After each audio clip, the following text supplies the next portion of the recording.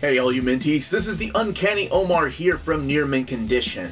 And today I take a suggestion from a lot of you viewers that have wanted me to do this spotlight for a long time. So that means today I am focusing on graphic novels published by Humanoids. So please stay tuned. And welcome back all you minties. Now, let's talk Humanoids. This is a company that has been around since 1974, publishing comics in France. And it was founded by several artists from France, one of them being Mobius, probably the most popular one. One of the things I wanted to do really quick is do a size comparison. These are some of their, actually let's do this one. This is one of their smaller hardcovers compared to the size of a trade paperback. Because you could probably tell from back here that they're all various sizes and compared to the size of an omnibus. So this, like I said, is one of their smaller hardcovers. And that's the way it looks, almost as tall as an omnibus, a little bit longer. So one thing to note is the different sizes. I've done overviews of both the Metabarons and the Incal Deluxe limited editions. They also have slip cases, such as this case of the Metabarons Genesis Castaka back here. And I'll be taking a closer look at some of those slip cases. They have oversized hardcovers. And then they have these huge editions like this. This is the box set of Incal. And there was also like these coffee table books that were pretty tall. They are also released in these standard size hardcovers, which, like I said, are a little taller than your standard size trade paperback from Marvel and DC. These hardcovers hardly ever come with it. I can think of maybe one or two that have a dust jacket, but for the most part don't have a dust jacket. They just have art on the actual board. Obviously, I can't go through every single one of these, so I'll pick a couple out to represent them. You've seen the overviews of both Metabarons and Incal, so I don't have to go through those. Just click on the link above for those videos. Let's look at one of these slip cases. This is Metabarons Genesis Castaka. So inside of this box set is this hardcover. Now this is also available in a smaller hardcover like you saw Incal. This is a hardcover with no dust jacket again. Let's open it up. This is Jodorowsky. We'll talk a little bit about Jodorowsky. This is part of the Metabarons universe, part of the Jodoverse, if you will. Okay, I'll go ahead and talk about Jodorowsky. Here's some of that beautiful oversized artwork. You all know how much I love oversized artwork, and that's why I get these versions. So the Jodorowsky universe is pretty much anything that he wrote. He's a writer from Chile, and he has worked, of course, on Incal. He did before Incal. He did the spin-off Metabarons, which then have their own spin-offs, like the Techno Priest and then Genesis Castaka, which is another family of the Metabarons. All of this, again, translated from Humanoids. And I'll talk a little bit of the history of Humanoids here in a second. Let's look at another book. So here we have Cape Horn. It is the size of the Metabarons Castaka without the slipcase, right? So it's an oversized hardcover. And the beauty of these books is while you saw my Incal and my Metabarons unboxing for both of those, you can tell there's sci-fi elements in there, right? But it's not just sci-fi. They translate everything from westerns to love stories to fantasy, and we'll go look through some of those here in a second. For example, you have a book right here. This is another slipcase, The Legend of the Scarlet Blades. That looks like it takes place in feudal Japan, but it's actually a mix of fantasy and feudal Japan. And what's really cool about these, and sometimes you have to do just a little bit of research, unless you got somebody that makes videos on these all the time, is that some of these stories are in their own little universe. So Legend of the Scarlet Blades spun out a series called Izuna. There's a couple of books of these that take place in the Legend of the Scarlet Blades universe. And you can probably tell, yeah, these books are oversized too. They're not the size of those standard size hardcovers. While I enjoy the stories, what really drives me to get these books are these wonderful artists that are just so talented. And we are so blessed to have this stuff finally available in English. That's why I enjoy this company so much. So I'll do a little bit of a history lesson on Humanoids, or as much as the Uncanny Omar can remember, by the way. Okay, we're going to be looking at Bouncer. This is another one that's Jodorowsky, and it's Francis Bock, I believe. Sorry, I'm horrible with pronouncing names to begin with. So this is a Western, right? When I said that they have different types of books, this one here is a Western, and it is so awesome. Kind of makes me wish that they would translate Blueberry.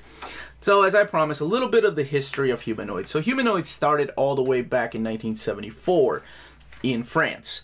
It was founded, like I said, by a few artists. I think there were 3 of them, but one of them, the most famous one, or at least to me, is Mobius. Mobius, of course, doing Incal and Blueberry and other works that have not been translated.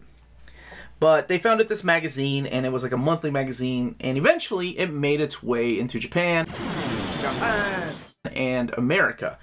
And in America, they started publishing books through DC at first. They had a partnership with DC publishing some of these books, and then DC ended that partnership.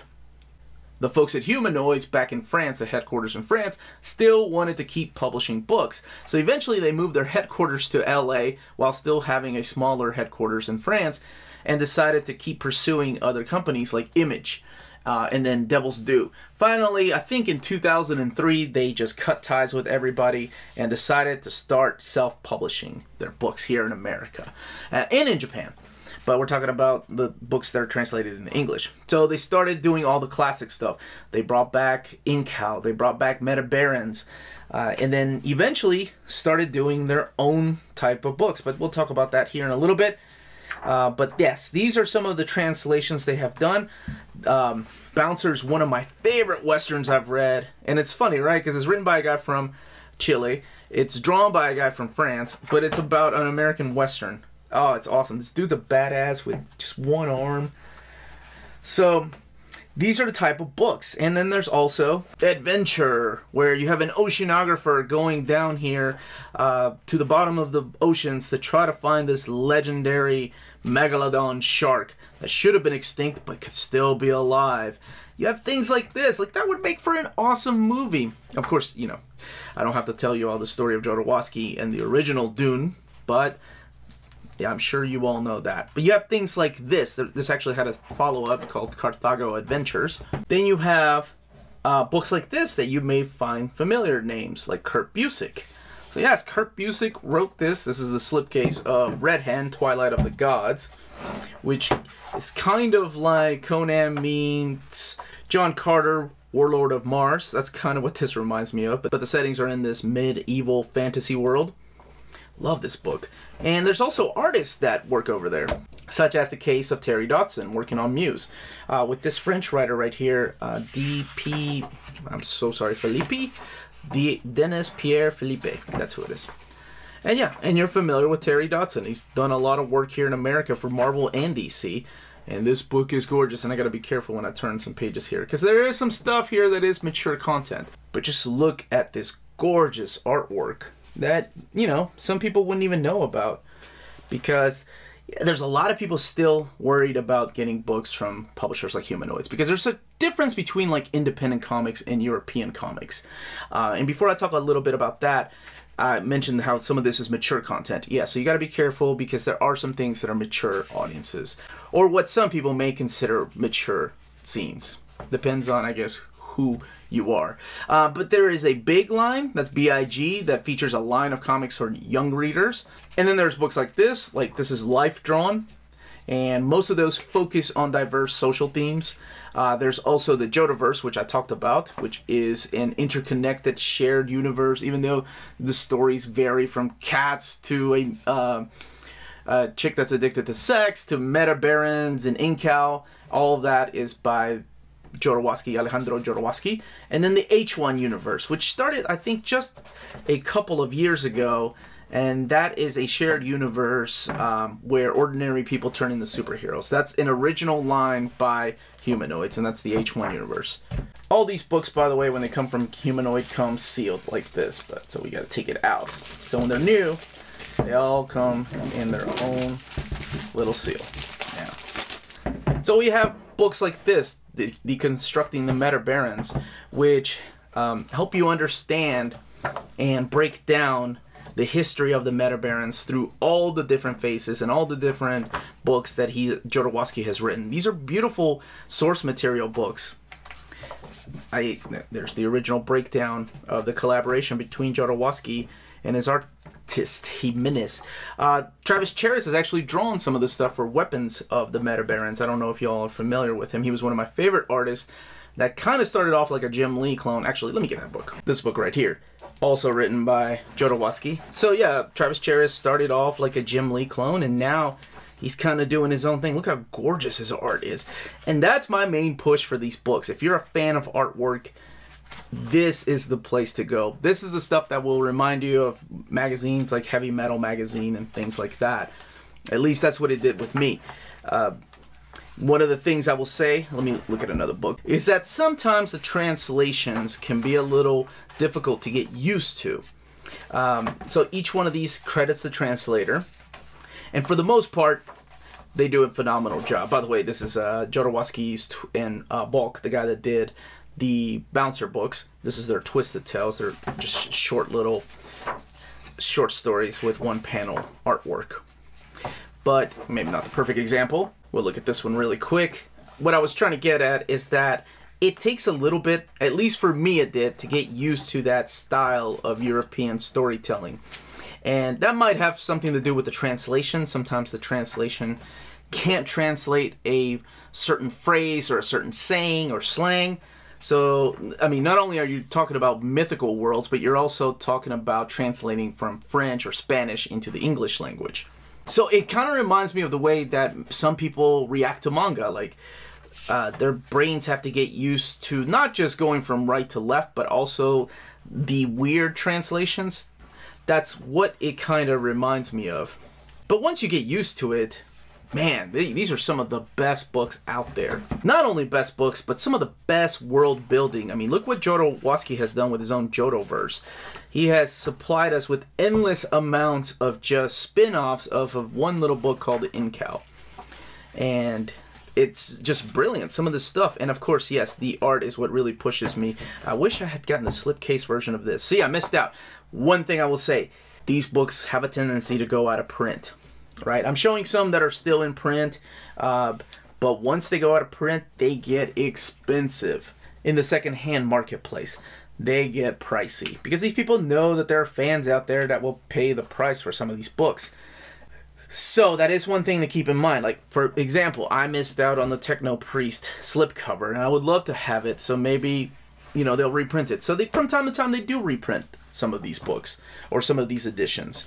I love the fact that I can get something that's more affordable as opposed to something limited, like those slipcases that I showed earlier, the Incal and Meta Barons too. So I think that's a very unique thing for a publishing company to offer their readers, right? It would be like Marvel releasing the same day omnibus edition and a trade paperback and a standard size hardcover and then a limited edition slipcase. Some of them, whether they're huge books like this or limited editions or the smaller books, come with these wonderful ribbons as bookmarks, and you all know how much I love those.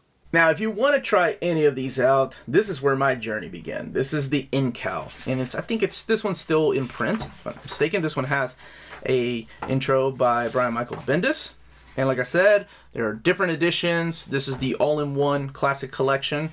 It's the cheapest version to get because the other editions are the big books that were released. I think there's 4 of them that make up this one book. But this is gorgeous artwork by Mobius.